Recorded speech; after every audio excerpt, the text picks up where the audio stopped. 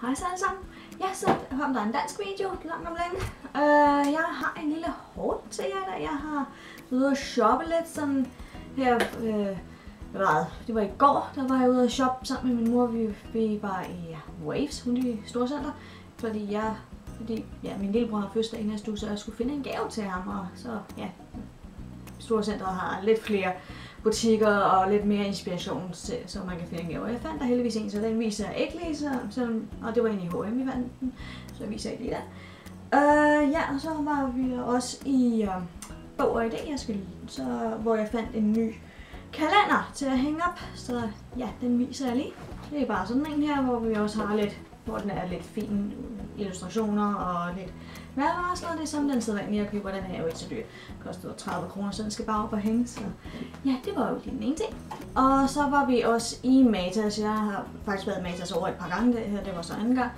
Og ja, lad os se, hvad jeg fik der. Lad os tage med den første omgang, det jeg købte. Det var NYX-standarden, så jeg fandt sådan en NYX HD Photogenic Concealer i farven porcelæn. Fordi jeg ved godt, man når på et tidspunkt med ens concealer, så det vil jeg så gerne over at bruge en anden en. Så nu har jeg købt den her for lige at teste den ud. Den tonede fint ud på min hånd, men man kan først se, om det toner ordentligt ud, når den kommer på ansigtet. Men i hvert fald, den købte jeg. Så købte jeg også en ny foundation, hvor jeg også ved at være træt af at bruge min Maybelline Fit Me Foundation. Så jeg købte den her foundation, den hedder Stay Matte But Not Flat, en liquid foundation i farven Ivory. Og den tonede også fint ud på hånden, så man kunne præst ikke se, at den var på hånden. Så ja, den glæder mig også til. Den står her, at den skulle være oliefri og vandbaseret og fuld dækning, mineral, rig og så matte finish. Ellers ville den jo ikke hedde Stay Matte. Og så købte jeg også en ny eyeliner, og det her, det er så den her slide on, glide on, stay on and definitely a turn on waterproof eyeliner i farven jet black. Vi skal have i helt sort.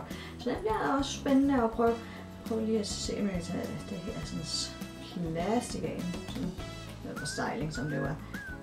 Så må jeg lige så kort. Kan vi få den fast. Så, det var helt rart. Sådan der. Skal vi se.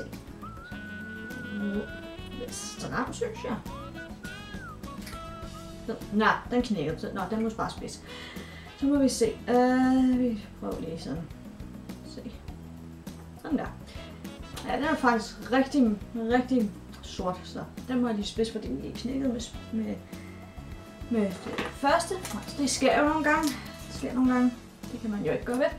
Men den ser faktisk fin ud, og den toner faktisk rigtig fint ud, så man kan nok bare, så kan man også lægge den på øjenlåget og tone den virkelig ud, og så have den som base. Super godt. Og så tager vi den, som jeg købte sammen med min mor. Der fandt jeg den her. Det er så deres Stay Matte But Not Flat Powder Foundation, men den vil jeg nemlig også gerne prøve. Og den er i farven Nude, altså nummer 2. Den vil jeg gerne prøve.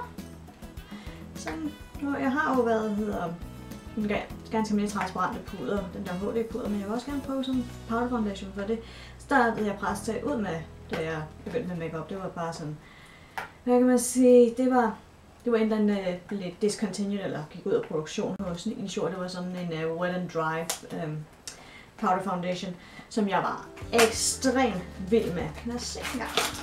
Whoopsie. Ja. Flot indpakning. Rigtig flot indpakning. Lad os se her. Hvis den vil åbne. Det var på den måde der.